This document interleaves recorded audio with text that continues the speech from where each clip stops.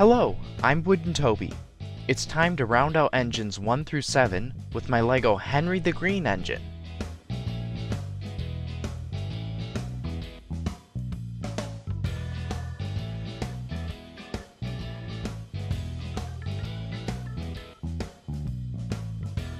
Time has really flown since I designed Henry all the way back in May and June 2023, as I was finalizing my Gordon model.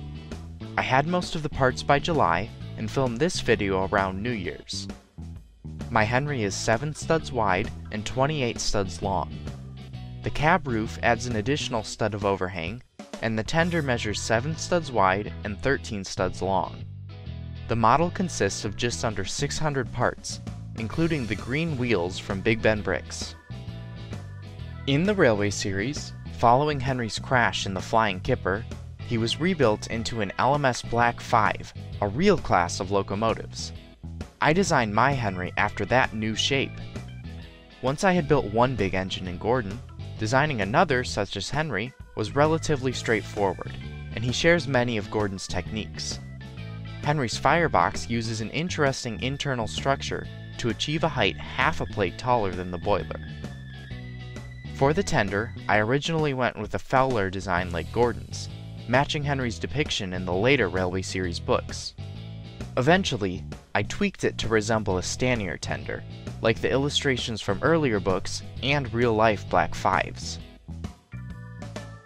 Another new build is this utility van, based on real-life Diagram 960 parcels and miscellaneous vans from the Southern Railway, but with added bogies.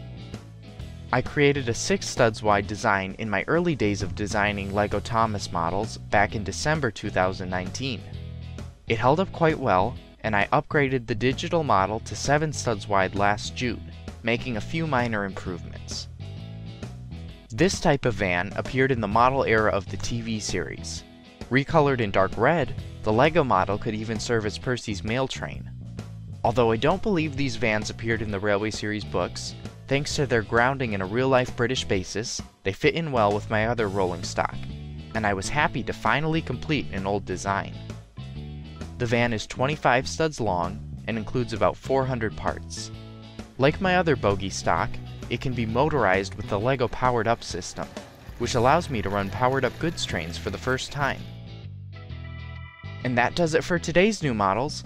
Let's check them out in action, and then I'll catch you next time.